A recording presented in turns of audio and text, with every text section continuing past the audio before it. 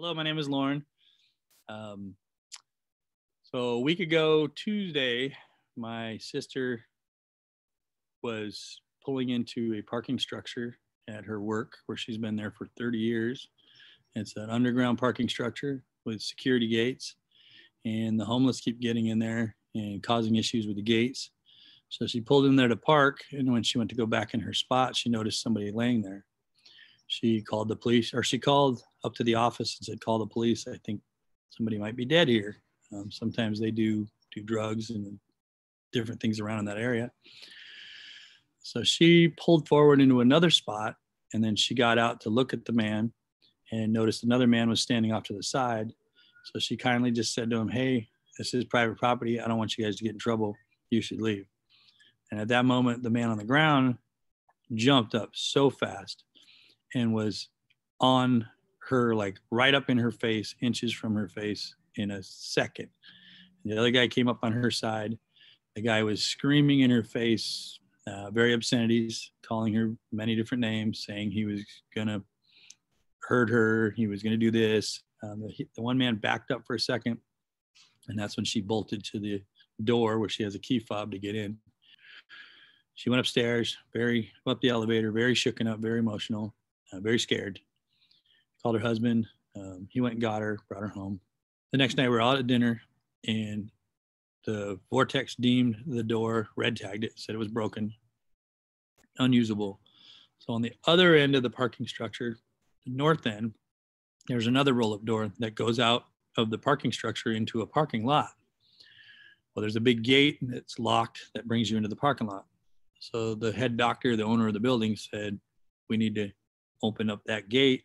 We haven't opened that gate in like 8 years. Nobody knows where the key is. So we need to cut that lock off." So my sister was like, "Oh my God, I got to go down there and cut that lock off." And I said, "I'll go with you." And then my brother-in-law, he's a pretty good sized Samoan fella. And so if you have him with you in your back pocket, you're really not scared. And so me and him we all went down there, and we were close to it. And then her phone went off, and it was the alarm company. And they said that alarm just went off on the south gate. And she said, "Well, we're 3-4 minutes away." She said, "I'll dispatch the police." We got there, pulled in the alley at the same time the police were pulling in the other side of the alley. And I put my hand out, friendly wave to them. I said, "We're here to replace these gates." I jumped out with bolt cutters. I cut the lock, slid the gate open, started to walk over there. And the officers said, "You got to stay back. We need to clear it." And they went in and looked around, checked everything, cleared it. It took about 7-8 minutes, maybe. They cleared the whole place. They came out and said, "Nobody's there. It's clear." So they got another call. They left. Now it's nighttime, of course. So I wanted to go in. We walked in, and my sister started getting scared. My brother-in-law said, "You're all right." She goes, I don't like being here." I said, "Just go back to the car. I just want to get an inventory of what needs to be fixed." So she turned around. She went back about 50 feet to the car. And then he walked over there to console her. And I said, "We're out here in a minute." So she started to get in the car. And I said to her, "One question for you. Where were these guys at?" And she pointed, and she goes, "Right over there in that corner." Well, I looked to the side, and there's a door, and it's a steel door, like a fire door. And I said, "Did the police clear that? Did you see them?" And she says, "No." They said they didn't have a key, and the key's upstairs. So I looked at it, and you could see it's not a deadbolt. It's just a regular lock. You could see it gapped open. So like I said, I'm a general contractor. I build those things. So I took my knife out. I said, "I'm going to check it." And I stuck my knife in there, and I popped the lock. I opened the door. And when I opened the door, it was pitch black. There he was, 6'2", 285, high, and he came flying at me. So I instantly just threw my shoulder into the door, and he tried to get out the door. And I could literally, our faces almost touched, hitting the door with him. So I took a couple cracks at him. He went backwards into the room. I got the door shut. I screamed James to my brother-in-law. So I hit the door. James came up. He hit the door. I'm 205s. James is probably 300. We hit that door. All of a sudden, this guy hit the door, and he opened it up about 4 to 6 inches. And I went, Jesus, this guy's got some strength. He backed up, and he hit the door again. Then he started screaming, and the cussing match started between me and him. I said some things. He said some things. I told him I was going to shoot him. He said he was going to kill me. Then all of a sudden, the fire extinguisher started shooting through the door. So in that moment, and I never had to burn out. I never had it.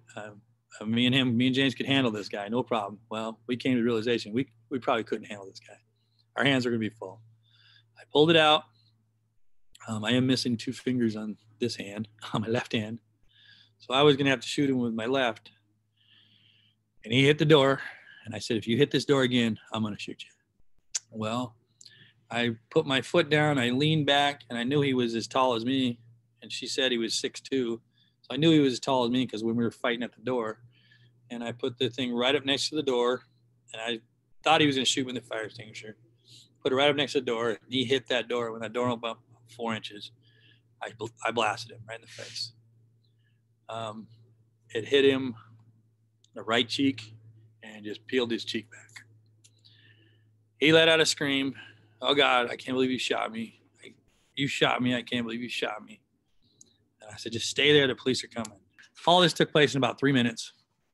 Well, it took 16 minutes for the police to get there. The cops came. I put James on the door. I stepped back. I was covered with powder. I put both my hands up to the side. I took the Byrna. I set it on the ground. The police were coming up. There was a dozen of them. I pointed at it. I said, I've got a Byrna HD Kinetic gun. It shoots a solid round. It's non-lethal. And I shot him in the face. And he looked at me and said, cool, where's he at? And I said, right there. They had James step back, pull the door open, guns drawn. They brought him out, cuffed him up, called an ambulance for his face. Long story short, wow, I've been in a lot of fist fights in my life. So is James. And I'm truly thankful that I had that Byrna. And the police said that, I'm sorry, emotional. The police said they're thankful that you had it. They thank God you had it. If you didn't have it, we might be having a different conversation. But when I just shot him that one time, with the kinetic round, the hard round, it stopped him. It stopped him dead. He didn't try to open that door. He didn't try to shoot me with that fire extinguisher anymore. He just sat there and tried to use his words to get out the best he could. Yeah, I'm truly thankful for it.